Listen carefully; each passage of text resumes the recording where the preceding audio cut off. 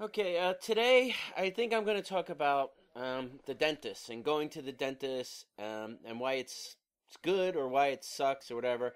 And I'm actually like pro going to the dentist, even though like today the inside of my mouth is all sore and my teeth are sore, and basically the inside of my mouth feels like it was fisted. You know what I mean?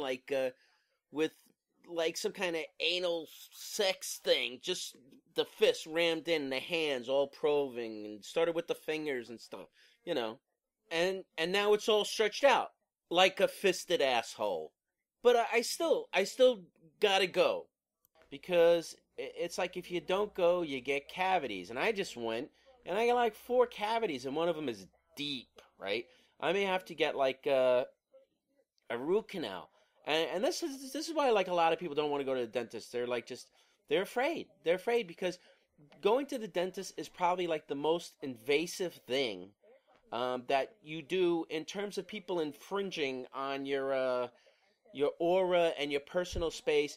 Because I mean, where else in the world does anyone stick shit and hold and press and touch like the inside of your mouth and your face and I mean, it's probably literally worse than being in a porn movie.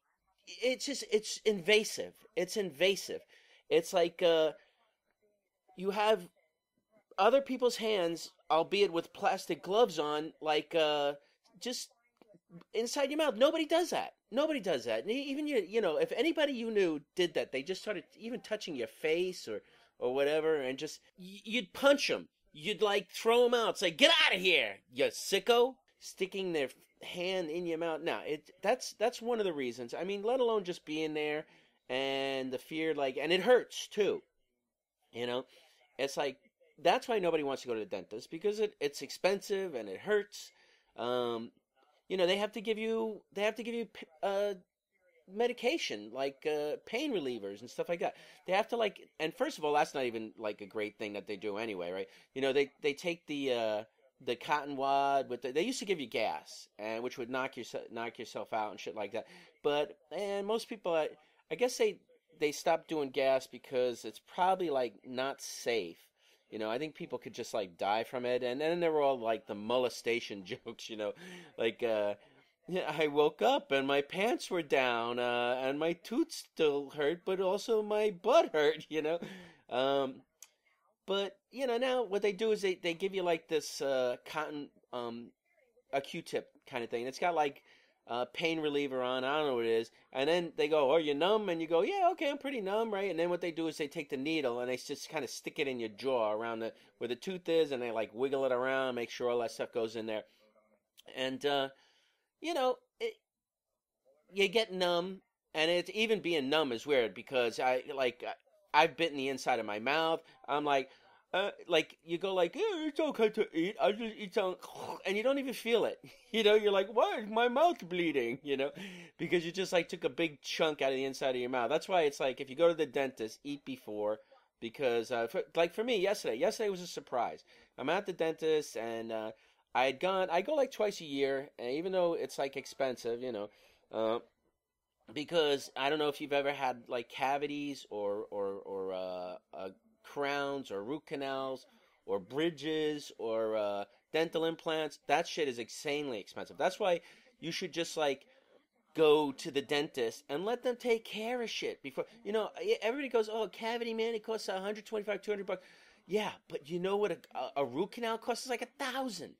You know what a crown costs? It's another 1,000. So even if you're lucky enough to get the root canal without the crown, you're in 1,000. You know, and even if you got insurance, your insurance only covers up a certain amount. So like 1,000 there, 1,000 there. If you got to get a bridge, oh my God, now you're talking like 3,000, $4,000.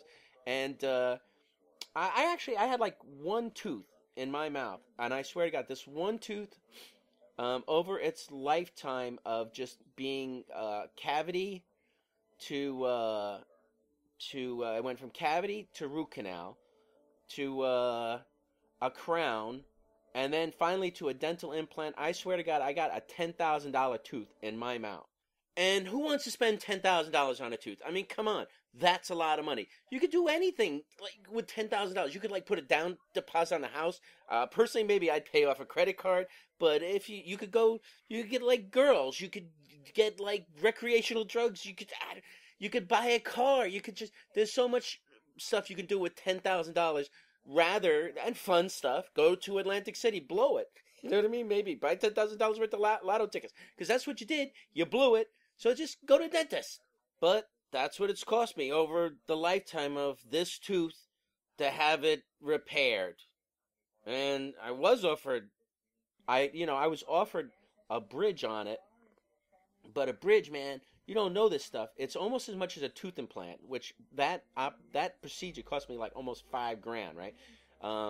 A bridge is like almost as much. It's like almost 3,500, maybe 4,000. Maybe you can find it cheaper if you shop around, but I don't know, right? So it's almost as much, right? But what they do is they shave your other teeth around it, and then they like put it on top and they clamp it, and it's like, oh no, just a tooth implant. It's like they just drill a hole, stick in a socket, and then for like months, maybe 2 months, I had to walk around toothless because they put in like fake bone. I don't know what they call it, but it's basically it's like a bone. It's a bone implant, and it's fake bone, prosthetic bone, and they put that in, and then has to set and heal and grow into the other bone, and then they can drill into that, right, and then they set a post, right, and then that has to set for a while, and then eventually you get the tooth. So I was walking around like toothless. My kid was calling me Bubba. You know what I mean? So I mean that's it. Go to the dentist. It makes sense because like even though it's invasive, and probably the only more invasive thing than going to a dentist is going to like a proctologist or and getting someone sticking their fingers up your ass or whatever, right? Which I will liken it to sometimes because I think probably the dentist could take like an hour or two. Proctologist, I don't imagine it's going to take that long, and it's certainly as uncomfortable. And then probably the worst would be again maybe a urologist sticking some rod up your catheter or something up your penis.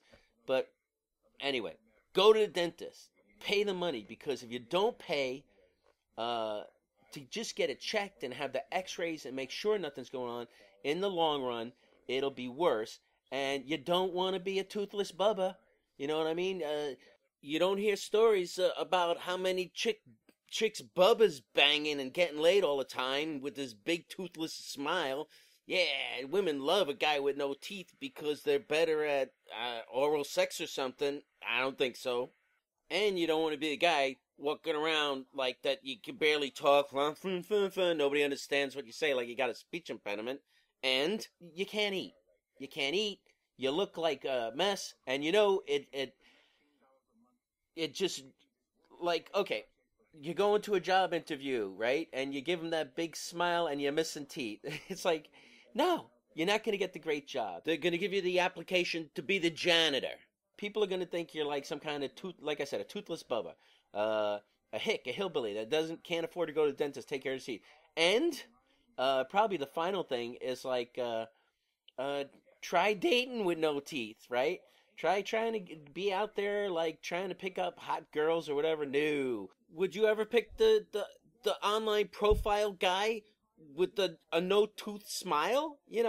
He could be handsome without teeth, but like that smile, this guy don't have teeth. Bubba. No teeth, and you're like, the no teeth guy is a guy who's either going home with like the no teeth girl or the really fat chick, or going home by himself to masturbate. So do it for that. Go to the dentist so you can get laid.